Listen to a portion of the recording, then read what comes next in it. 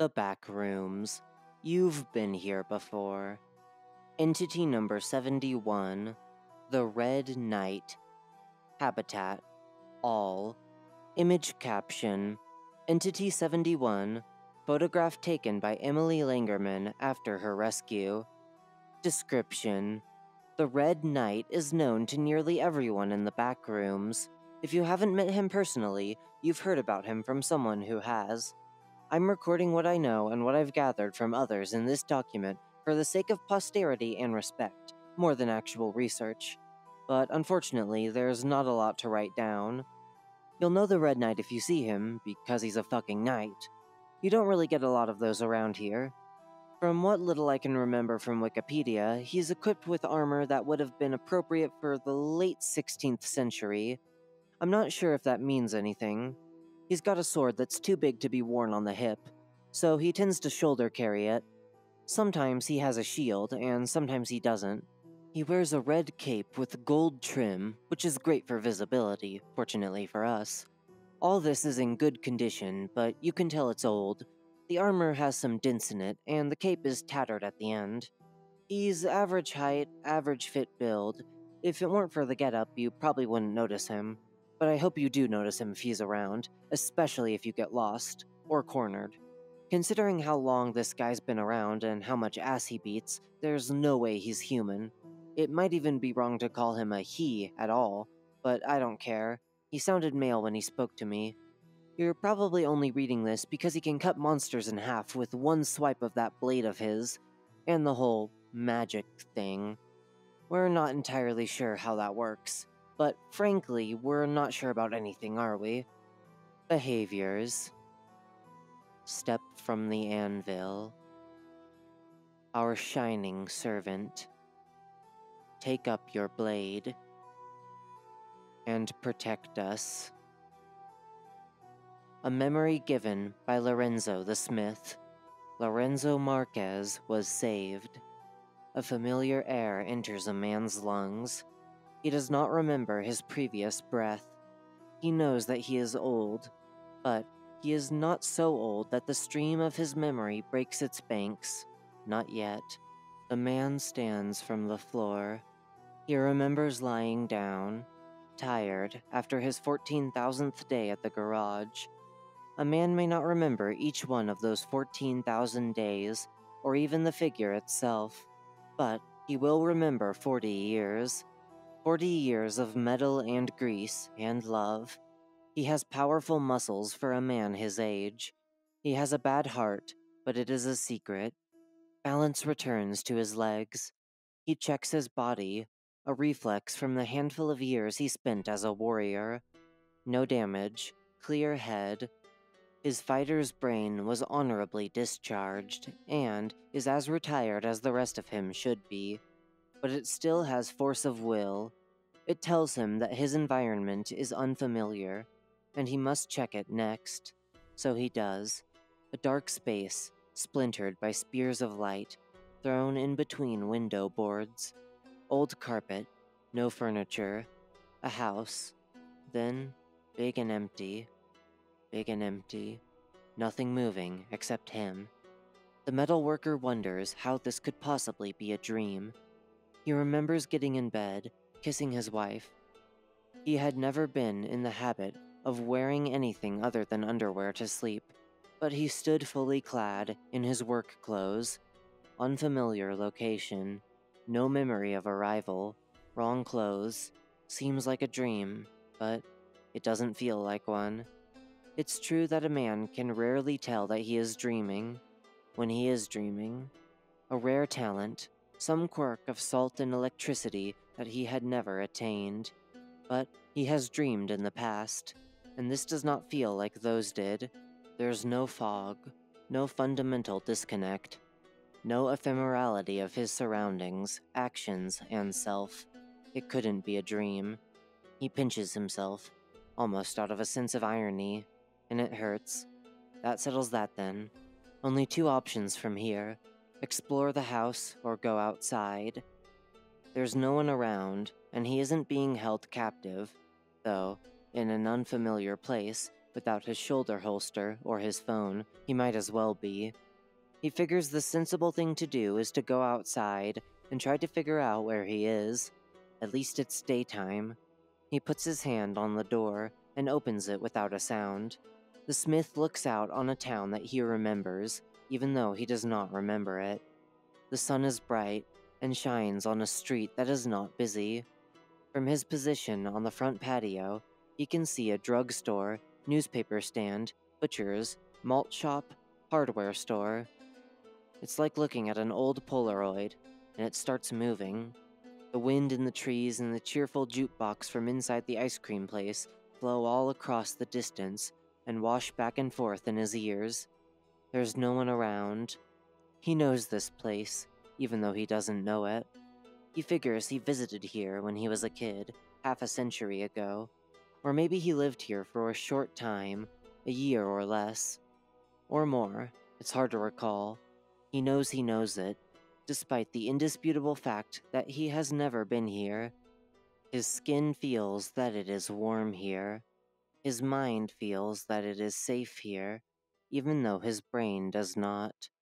The mechanic steps off the porch, mindful of his bum knee. On the sidewalk, he looks left and right, down the street. More buildings in either direction. It's all flat. No hills or variations in the land. No mountains or features to the horizon, or none that rise high enough above the one-story rooftops to be visible. The sign says Main Street, but it feels like a suggestion more than a name. There aren't any cars. A voice on his right says, "Welcome back, Lorenzo." The old man nearly jumps out of his skin. There's another man standing near him on the sidewalk, younger, maybe in his 30s, white, clean shirt and slacks, smiling. How did he sneak up on him like that? His hearing must have slipped further than he'd thought. The man has no facial features at all, but it doesn't make any difference to Lorenzo. He knows he's seen this man somewhere, a long time ago, immediately familiar. Maybe a friend of Dad's, a coworker? Used to come around the house and have dinner sometimes. Lorenzo can practically smell the tamales with just a glance, that perfect way Mom made them. But no, that's not it. This man is half Lorenzo's age. It must be something else. Been a long time, hasn't it? The man holds out his hand. Lorenzo shakes. No reason to be rude. The stranger's palms are as dry as coffin wood. Not entirely sure of himself, Lorenzo replies, "Yeah, it really has been. I'm sorry, you're gonna have to refresh me. Mr. Name corrupted. It's name corrupted. I really can't blame you for not remembering. It's been ages. Though, in a way, I bet it feels like it was just yesterday, doesn't it?" Lorenzo nods, still not on terra firma. Sort of, only I can't, He's not sure how to put this. Can't remember how you got here? That's alright, Lorenzo. There are plenty of other things to remember instead. Like remember old Mrs. Name Corrupted. How you and little Name Corrupted accidentally threw the ball through her window, how mad she was. And your father made you two go and apologize, but she felt so bad about yelling that she gave you both a slice of apple pie anyway. Lorenzo did not remember this at all, but it was a very fond memory of his. The foibles of youth, getting into trouble, the good old days. You didn't need an Xbox or the fucking internet. You just needed a friend and a ball. That was enough. And they're all still here, Lorenzo. They never left. We had a feeling you'd be back one day. Name Corrupted waves an arm. Lorenzo looks behind him, back out into the streets. There are dozens of people now. None of them have any faces, and he recognizes each and every one of them, from the sugary, sun-faded days of his childhood. Old Mrs. Name Corrupted, in her cornflower dress, his friend, little Name Corrupted, still 11 years old, and with that spark in his eye, ready to go fishing or climb a tree or anything at all, at a moment's notice. Lorenzo wasn't scared that they had appeared from nowhere, or that he had never seen any of them in his life, or that he grew up in Michoacan, not America. Why would he be? He is home. Note, sea level 200. Home. He turns around again, heart swelling with joy, to look name corrupted in the eyes that he does not have. Lorenzo smiles. It's good to be back. The crowd of things all take a step toward him, simultaneously. 46 feet all land on the asphalt in the same instant, at some unseen cue. Lorenzo is happy to see all of his old friends and loved ones again. Name Corrupted freezes and angles its head just before eating Lorenzo's brainstem, as though it can see something. Lorenzo turns to look.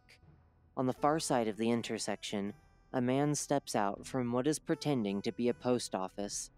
Lorenzo's eyebrows knit, and his head tilts. He's not sure what he's seeing. The things gathered all around him are still, because they are sure what they're seeing. He is totally incongruous to his surroundings, like something out of a storybook, clad head to toe in old armor that gleams in the false desert sun. A torn and faded red cape drifts in the breeze as he walks. Over one shoulder is a huge two-handed sword. The town's beings do not move as the night approaches. He strides to Lorenzo and, name corrupted. The only sound is the clank of his footfalls. Then, silence. The knight stands there, a champion of nothing. The engravings on his plates telling the stories of battles that no living thing can remember. Name Corrupted says, "You are not welcome here." A voice of any accent replies from the helmet. "I don't care. Let him go." No. This isn't a discussion. Release him. To what? He has already fallen in. He is too old to defend himself. Freedom would just delay the inevitable. It is less cruel to allow us our catch now. The knight's right arm hefts the huge sword and aims it at the center of Name Corrupted's chest, where a heart would be in a human. I won't tell you thrice, Mayor. I can do this any number of times. I literally have nothing better to do. You can make this easy and go hungry today. I can't be everywhere at once, and there will be other prey. Or we can repeat the events of the previous moon. I have all the time in the world, and all the other worlds too. I could just sit down right here and make you all my new special project. How would that go over with your consultants? A pause. Name Corrupted looks from the knight to Lorenzo to the gathered crowd. Lorenzo is confused, but he can tell that Name Corrupted is now very concerned about his chances. The old mechanic knows that body language of someone being backed into a corner. It's dangerous. What does this Renfair guy mean by any of this? Name Corrupted wouldn't hurt anyone. Name Corrupted spits. You're bluffing. You're too idealistic to stay here and watch us. Think of all the other ephemerals being eaten right now. The guilt would kill you, watchdog. You would rust from sweating. Would I? The knight raises his arm and drives his greatsword into the asphalt. It sinks in, as though the poured stone were little more than cake, standing upright. Then he kneels and sits on the ground, his back against the blade like the rise of a chair. Your patience against mine, then. I'm fairly sure you'll starve before I do, and we both know there will likely be an impeachment before that grim eventuality. Name Corrupted looks to his fellows. Lorenzo thinks he wouldn't have to be a political mastermind to feel the change of sentiment in the air. He can see a bead of sweat run down Name Corrupted's neck. Something in the crowd growls. Name Corrupted snarls. All right, fine. Take your burdensome tax and be gone from us, thief. The mayor grips Lorenzo by the forearm and flings him toward the knight.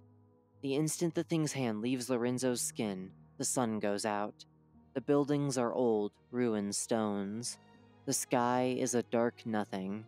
The people are writhing things, half shadow, half television static. They watch him go. Lorenzo is not home at all. He has no idea where he is. The knight rises to catch Lorenzo and pulls his sword out of the ancient rock in the same motion. He takes the old mechanic by the upper arm and leads him away, toward a small gathering of tall, smooth stones, barely visible in the dark. The only light comes from some unfathomably distant pinpoint high in the sky, reflected by a great water nearby. Lorenzo doesn't know where to begin, so he tries everywhere at once. Hijo de puta? Who are you? What were those things? Where am I? The knight replies in fluent Spanish, which Lorenzo is surprised by, and supremely grateful for in this specific moment. Predators. They use illusions and glamours to lower your guard and soften your mind with nostalgia and peace before eating you. Tenderizes the soul. But what? How? I don't know where I am. I know, and I'm not the one to answer your questions. I'm taking you to someone who can. They stop on the far side of the rock formation, and the knight lets go of Lorenzo's arm. He takes a few steps forward, holds his gleaming blade in both hands, spins once, and swings a wild cut that would have bisected a man from hip to collarbone. With nowhere else to sink into, the space gives way instead. A glowing white gash splits the air and stays there. Lorenzo is trying to keep pace, but can only go so far. What is that? The knight says, shortcut. He turns and comes very close to Lorenzo, as though looking him right in the eye. Lorenzo can't see anything through the knight's visor, just darkness. Listen to me, Lorenzo. What I am about to tell you is vitally important. Things far, far more important than your life depend on it. Understand? Lorenzo just nods, scared in the white radiance of the scar in the air.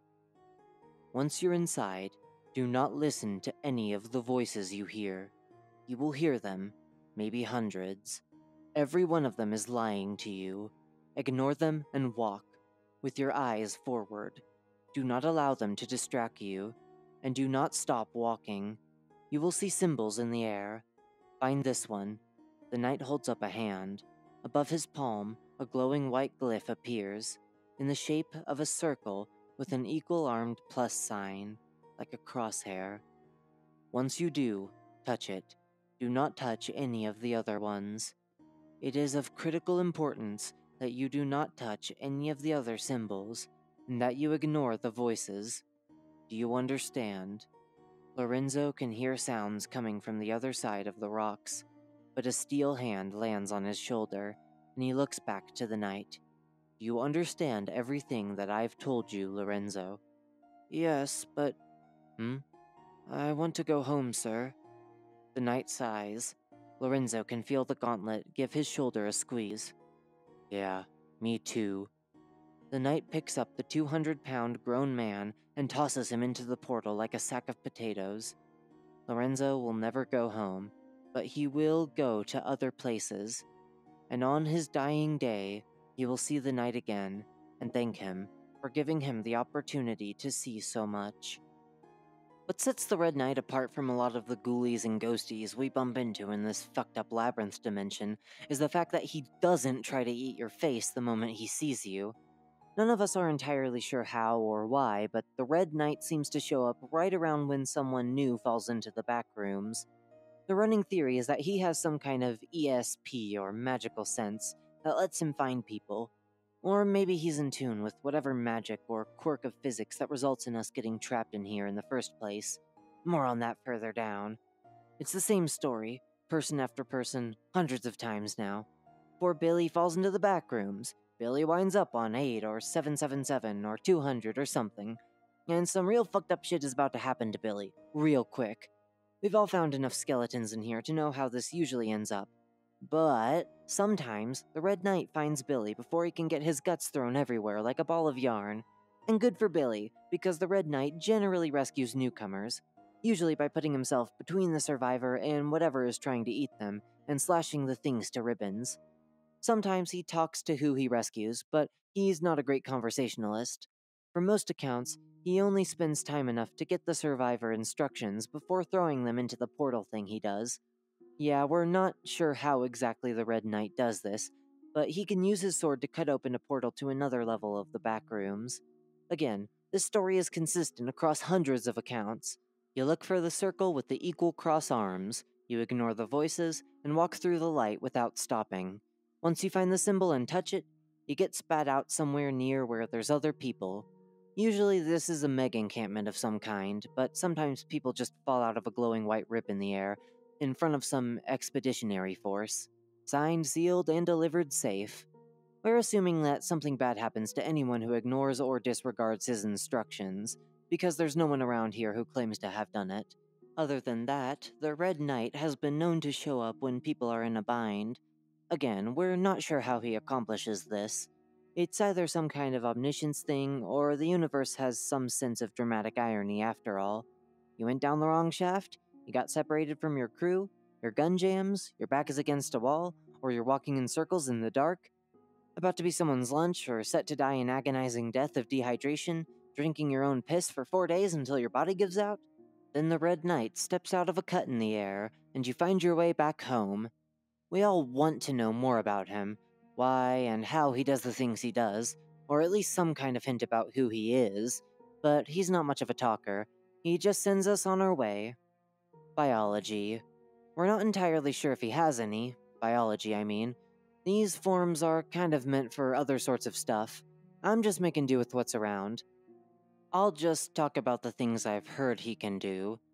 One thing for sure is that the Red Knight is superhuman. No question. We've seen this guy go toe-to-toe with threats both known and unknown, while outnumbered, and still come out on top. He's strong enough to lift and throw a grown man with one arm and swing that great sword like a twig, and so fast that some have reported his boots glowing red and kicking up sparks while he fights. Old Maurice said that he saw the Red Knight get backhanded into a stone wall by an ogre. He hit it so hard that he left a man-shaped impression in the stone, but he pried himself out and kept fighting. That said, we don't think he's invincible. There are a few stories of the Red Knight getting into fights that only barely left him time to open his gateway and throw the survivor in with the right instructions, and other times where he was really badly messed up by the end of the fight, limping, cradling a broken arm, riddled with dents and holes from spikes or arrows, or whatever he's having to deal with. He must bounce back pretty fast, though, because none of that damage appears to have been permanent. The upshot is that it seems like the Red Knight can be defeated. It's just that no one would have been left alive to recount what they saw. Those sites, we've found some zones, with the sword slashes and signs of a struggle, but no one can remember being there before. Yeah, you're probably thinking what we're thinking. Unlike us, the Red Knight might have some kind of escape clause or immortality or something, because if he has been beaten in the past, he's come back every time. Indomitable Sentinel, keep watch over us. Stand before our foes, and bear our agonies. A memory torn from Chatalcol, inheritor of rust, never shall he be corroded. The knight leans on his long blade, panting. He is surrounded by the bodies of profane things lying upon the scorched earth. The visceral red sky boils above them, displeased. They are all split slain in battle, their hated foe proven equal to their wrath. There are scores and punctures in his armor. From them, a sacred fluid leaks, indescribable in hue, exquisite in flavor, to those that take pleasure in suffering. The fluid is time, leaving the night until the great current turns again. The fluid is proof that he has fulfilled his purpose. The knight makes a fist, droplets falling from his knuckles to hiss on the volcanic ground. He must catch his breath. This is new to him. Before him unfurls Shaltokul, a baron of the All-Dark, commander of 100,000 fangs. He is the mutant shadow, known in all places as the murderer of light. The prince pours forth from the doorway as a miasma of wings and dust, formless and terrible, and points down at the little knight. You. The knight raises his head to behold the misery of 100 worlds and replies to it. Me. Hello again, Shaltakol. How many stars have made their dance in the time since our last meeting, O Iron Savior, O Crimson Defender? How many worlds have bloomed and wilted? The knight begins to count on his fingers for a short moment, but appears to think the better of it. Quite a few, I should say. I was under the impression you had died. Note, see the enigmatic level, the grave. The great sword screeches in its stony recesses. The warrior adjusts his stance so the gross guard rests securely in his armpit, as a much-needed crutch. You are correct, but it appears to be a pastime to which I am poorly suited. The demon overlord billows indifferently in the sulfur breeze. So I see. I also see that, in the course of your visit here, you have slain a considerable number of my cohort. A lightless wing waves over the field of abhorrent corpses surrounding the exhausted fighter, who looks about at the destruction he has caused. That is true also, sir. May I ask why? Unfortunately, they were insistent in capturing a charge of mine. A charge?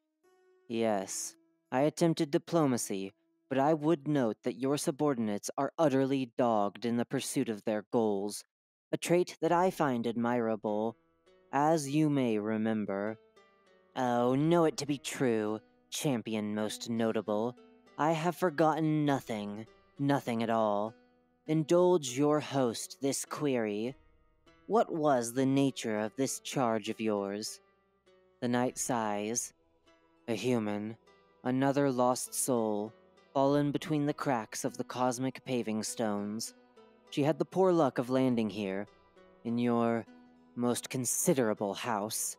Your servants moved to attend her in the customary manner, and as you know, I was compelled to intervene. There is a rumbling silence.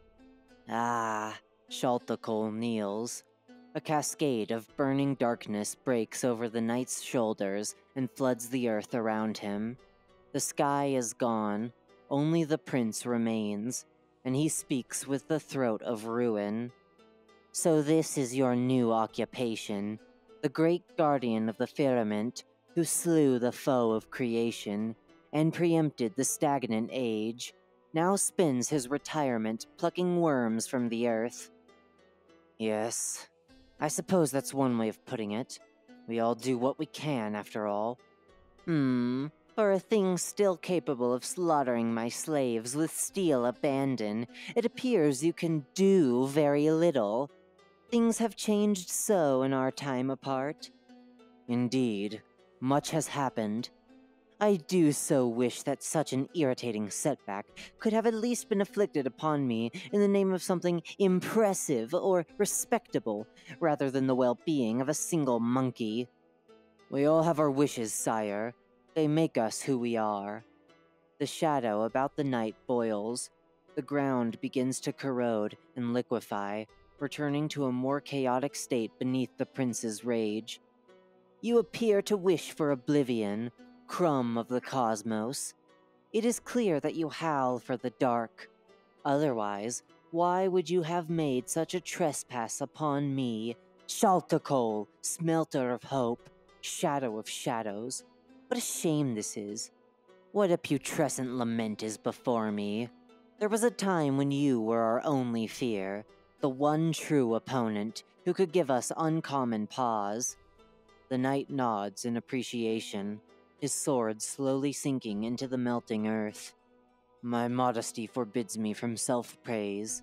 Though you are correct, I did kill your parents. The terror of the Alldark ignites, and the knight stands unsteadily in the eye of a hurricane of dark acid. The storm erupts to shake the bones of its domain and cry fury. So you did! You slew the greatest of us. You did as your tyrant creators bade you, and cast us down into annihilation. You were the protector, first of knights, The grand champion whose blade cuts chaos, whose shield shudders death. And now you are a fragment, a splinter, a broken ring of mail. My father struck you down with his last act and reduced you to a finger of an arm of a body that died eons ago. Once you were Empyrean, now you are erstwhile. Shaltakol exhales his hatred, and his kingdom shivers. Darkness is ascendant. So what is your order, Imperator? What command could you presume? How shall I serve thee, corpse of glory? At the center of the inferno, amid the gale of fangs, the knight hauls his tired blade out from the slag and flicks the fluid aside. It can be a crutch no longer. The time for rest has passed, like so much else. The Red Knight, who is a faded impression of what he once was, who commands nothing, gives his order. Defeat yourself. And his battle continues. Discovery. It feels almost ironic writing something about how we discovered the Red Knight. I don't think that's how it worked at all. I'm pretty sure he discovered us. Think about it. You fall into the Backrooms at random. You could end up anywhere at all. We've heard all the stories. There are almost as many entry points as there are people. How did a human society even come about in a place like this? There are only, a few hundred of us? Maybe 1,000 on the outside? How the hell did we ever get any kind of organization at all? Well, I've got a theory. I think the Red Knight did it. I don't know if he did it on purpose, but we all know that he tends to drop you off near other people. And I think that's by design. I think the fact that we even have a human enclave in the middle of all this shit is because of him. I think he wants us to stick together, because he knows better than anyone else that this place wasn't made for us. And we don't stand a fucking chance at all by ourselves. He may not always be around, and we might not always meet him, but he's the closest damn thing we have to a god that this place has. And I think we should all thank our lucky stars that he's here. Where the hell would we be right now if he wasn't? Our glorious creation. Salvation by our own hand. Give yourself to us always, as our eternal sacrifice. A memory given by archivist Langerman. To seek new truths. The knight pulls his blade from the ribcage of the last warp wolf. It gets stuck on the creature's occasionally existent ribcage, so it takes a few tries. This is the 10 millionth time that the knight has pulled his weapon from something he has killed, and he knows it. The fact is a part of him, but he doesn't announce it, because he does not see it as a cause for celebration. Emily is trying not to pee her pants. So far, she is successful, which she is pleasantly surprised by. She has never been attacked by so many things at once. People with authority over here have insisted that no one wander far from the settlement boundaries, but Emily has never been the sort of girl to color within the lines. A traveling exploratory merchant arrived within a few rolls of film from some level or another, and her camera thirsts for images anew. She couldn't help but stray, and it had very nearly cost her her life. As the knight flicks spiraling, shadowy blood from his longsword, Emily manages to force some words out, now that she is no longer being attacked by physics-agnostic wolves. Who are you? The armored man, apparently still dissatisfied, tries to wipe his sword on one of the dead wolf's fur, but it keeps flickering in and out of existence. He replies, "Are you hurt?" She puts a hand on her chest and huffs a relieved breath. No, somehow. Those things really come out of nowhere, don't they? The knight turns to face her, shouldering his blade. Yes, literally. Which is why it's incredibly dangerous to come this far from the outpost. Survival in a forest is difficult enough without teleporting wolves to deal with. You must be stupid, because there are far, far easier ways of committing suicide than this. Emily takes a moment to figure out how to respond to this. I know it was stupid, I just got a little carried away. This place is so beautiful. By the time I realized how far I'd gone, it was too late. Got some great shots, though. She holds up her camera and laughs half-heartedly. The knight doesn't appear impressed. She continues. Wait, I've heard about you. Oh my god, you're the Red Knight! Holy shit, I didn't even think you were real. I just thought you were some kind of fairy tale or story one of the old people came up with. To, like, convince us we're not completely fucked or something, but Jesus Christ, you're actually real!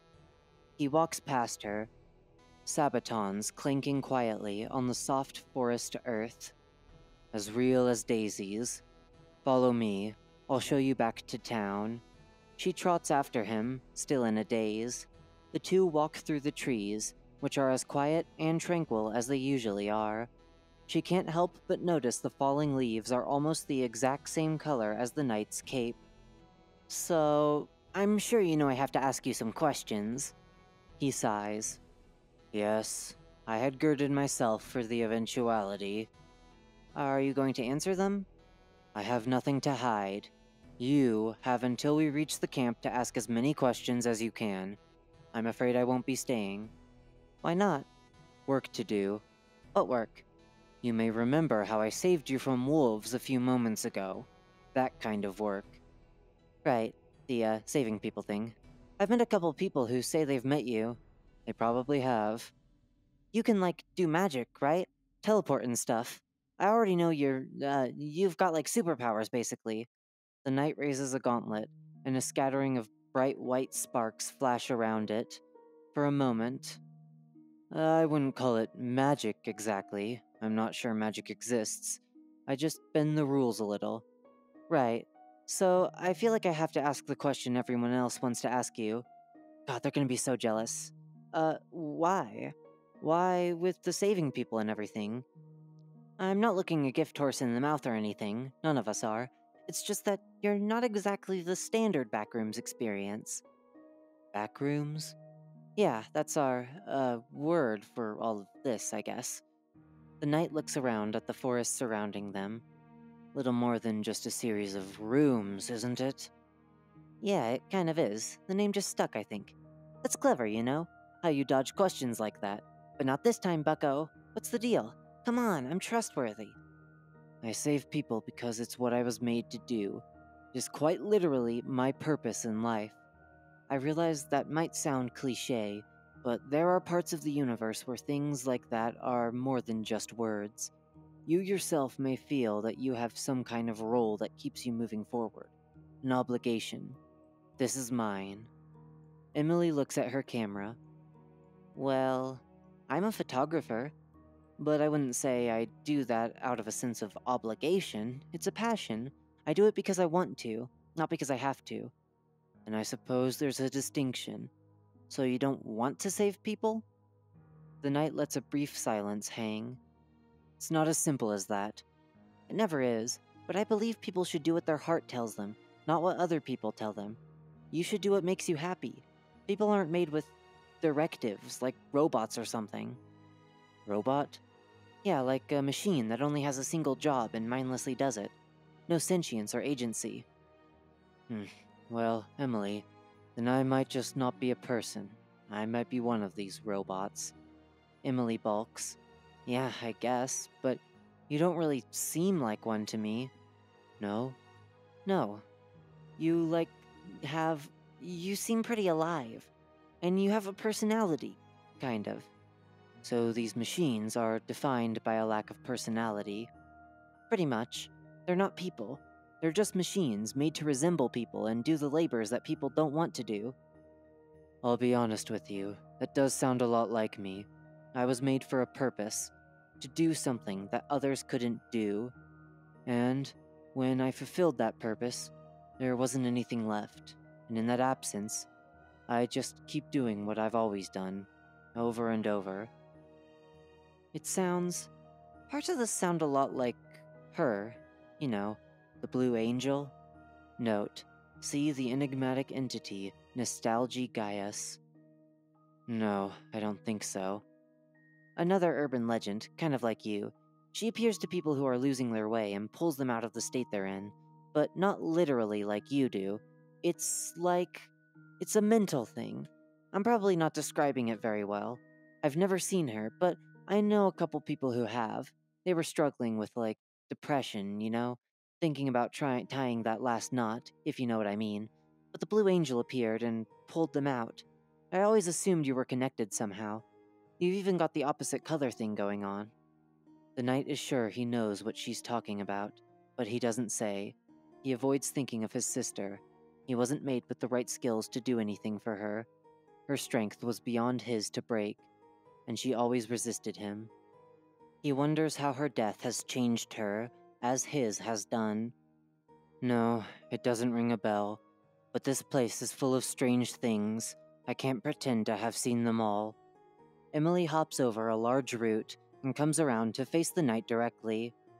Okay, tell you what, we'll do a test. A test? Yes, to determine if you're a robot. Like that episode of SpongeBob. First things first, can you feel love? Yes, I can. A somewhat disappointed look shadows Emily's face, and they keep walking. That was faster than I thought it was going to be. Well, robots can't feel love or anything else, so good news, buddy. You're no robot. But just so we're super clear on the issue, we can keep going. What do you care about? Robots don't care about shit. They just do their work and follow orders. I'm not sure. I don't think I've ever had to put it into words. No one's ever asked. No one who is genuinely interested, at least. Well, I'm interested. Think about it. What do you like? What makes you happy? What are the things that motivate you? What do you give a shit about? The knight is quiet for a long moment before giving his answer. I care about things moving forward. I like it when things struggle but stay alive, and win against the things that are trying to kill them. I like it when things last. It makes me happy to see things change for the better, and not fall into stagnation, that miserable flat circle where nothing is ever different, and it all just decays into itself. The swamp of being. I like it when things are not that. I like it when a flower blooms. I like it when predators get beaten by their prey. When the new cuts the chains of the old. When the past is smelted into the future. I care about hope, because lights go out if they are not tended, and death will reign if no one stands against it, even if they're small. There is another, heavier silence. The night depends. Sorry, that was maybe a little unprofessional. I just think about this kind of thing a lot, and, well, like I said, no one's ever asked. He looks back to see that Emily has stopped walking. There's a look on her face that the knight can't quite place. She steps forward and embraces him, even though he's cold and steely. Then she lets him go and nods ahead. In the distance are the firelights of her home. She sniffs. You're not a robot. Not even close. She raises her camera and memorializes his instant of realization forever. The girl and the primordial being part ways, but not for the last time, to the knight's eventual surprise. Though he wasn't aware of it in the moment, she had given him a lot to think about, and he was glad to see her again, to tell her of what she had helped him learn.